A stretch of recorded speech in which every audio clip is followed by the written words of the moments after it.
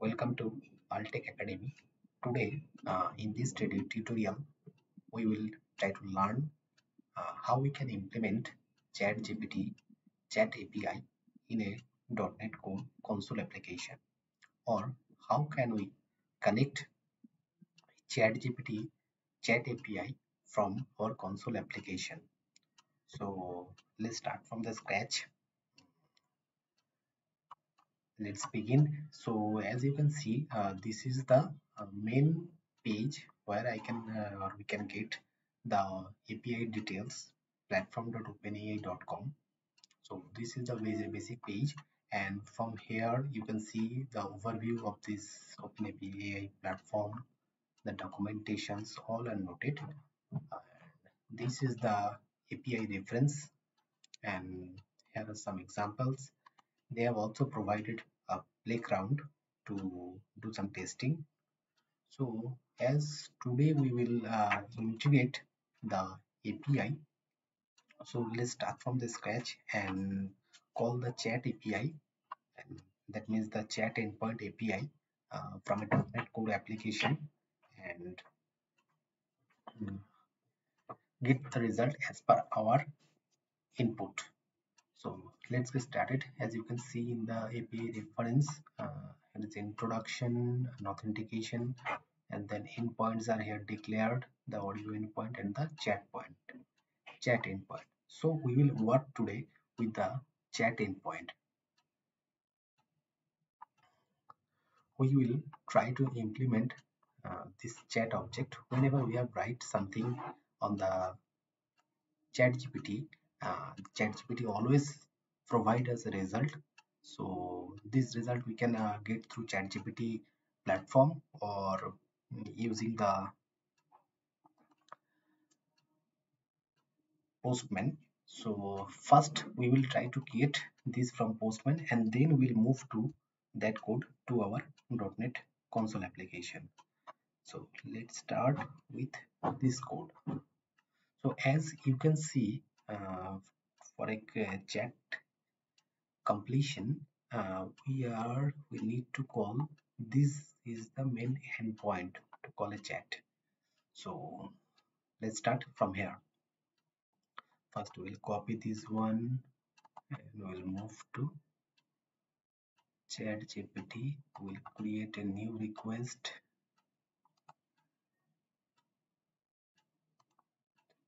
Post request. That's great. This is, and now we have to provide the headers. We have, then we have to add the following: the content type,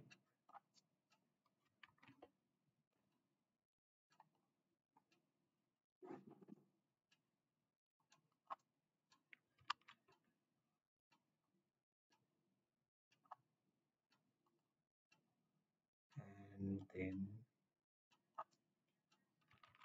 application, and from here to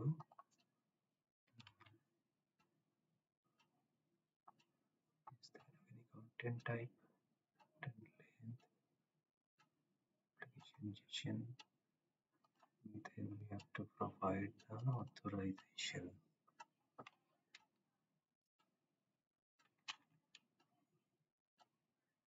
Then we will provide the authorization. Copy. Now we have to create an API key. As you can see, I've already created an account on this platform OpenAI, and from here you can see that view API keys. From here we can generate the key. This one is create a new secret key. First, it's a default organization, so I keep it personal, and we'll create a new secret key. Name is optional. I'm not giving any name. We'll make it a copy, and I will store in here.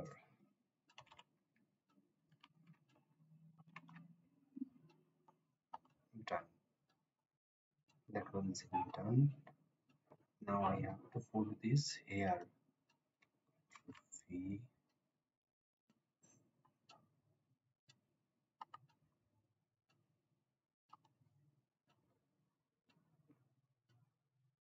to add PRR at the front.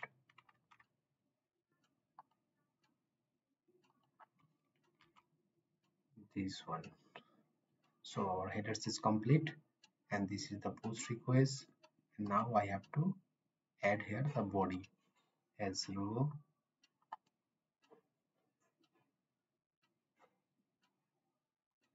I will pass this one. This is the parameter. This is the body. Paste these things. Now here I will pass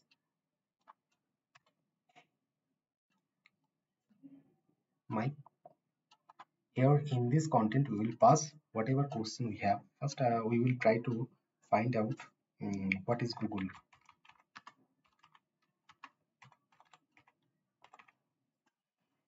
Okay.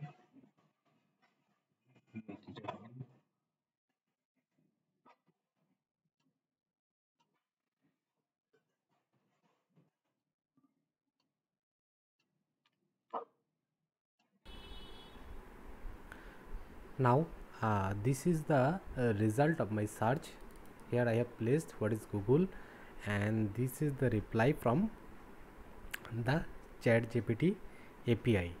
Now this thing we will implement in our .NET Core application.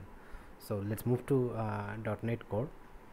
One thing is that you can use the generated code, that means to generate this code from the Postman, and we can directly use it in our .NET Core application. So to do this you have to go here and you will get this code here.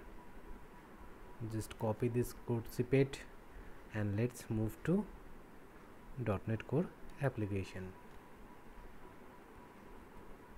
Now we will create a function.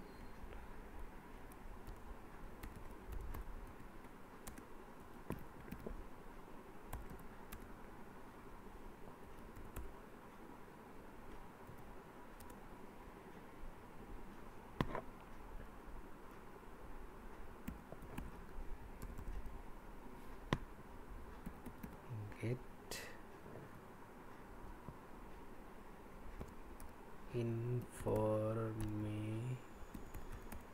information.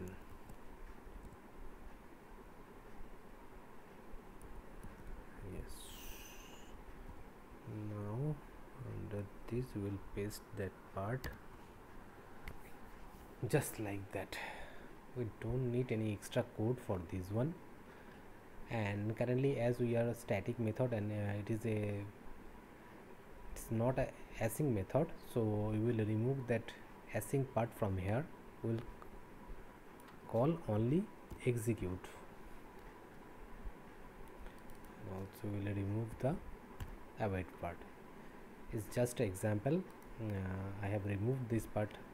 If you wish, you can continue with the async part. I will show you the example with without async. So this is the function.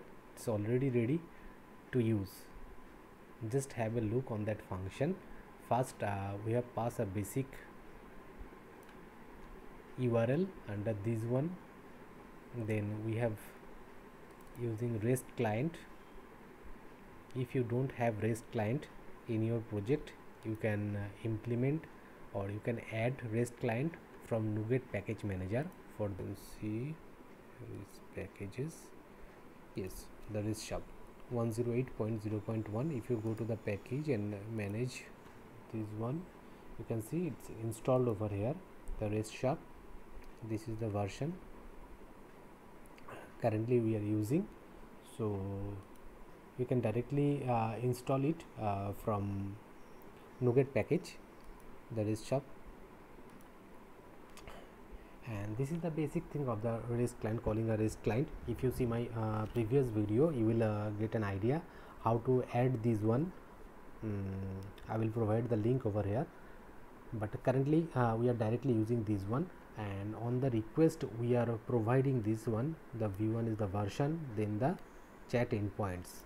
The as the process is the post method, so it is showing method post, and then in the header part we had applied the content type and authorization, and after that the token name, and then we are providing a body as per the requirement of that API.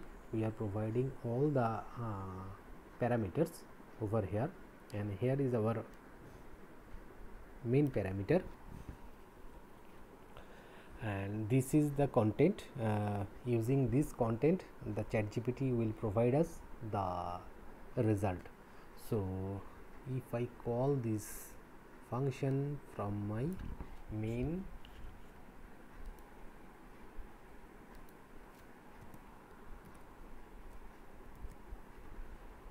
and we put here a debugger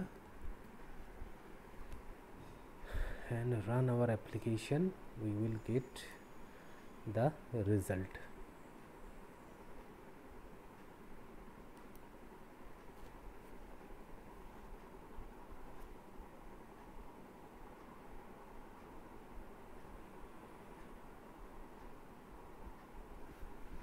Yes, this is the body we need to send.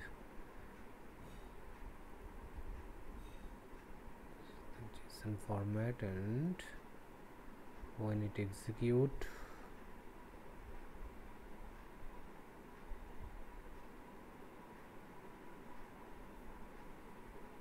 yes, let's have a close look. As you can see, status code is okay, that means we are getting the result. And if we expand this one, content section, we are getting all those things. Just to make it open, here is the output.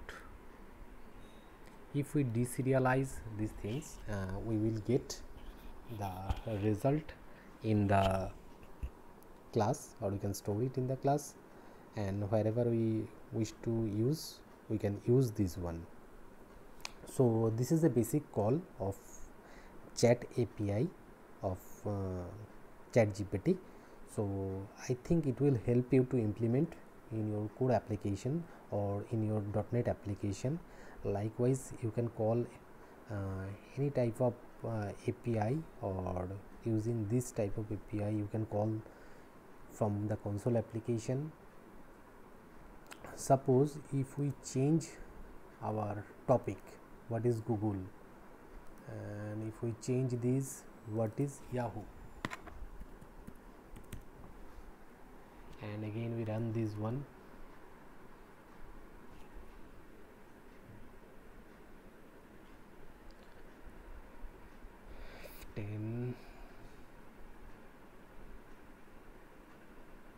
check response, status code okay, and if you see text visualizer, yes, you can see the ChatGPT has provided us the information about Yahoo. So in this way, whatever information you want from your application end, using the ChatGPT API, you can use in this way. So this is a basic example. I have just tried to implement these things so that you can understand the basic thing how we can call. So hope you will get benefited, and you will be able to implement all these things in your application. Thank you for watching. If this video helped you, then obviously share this video and like this video and support this channel. Thank you very much.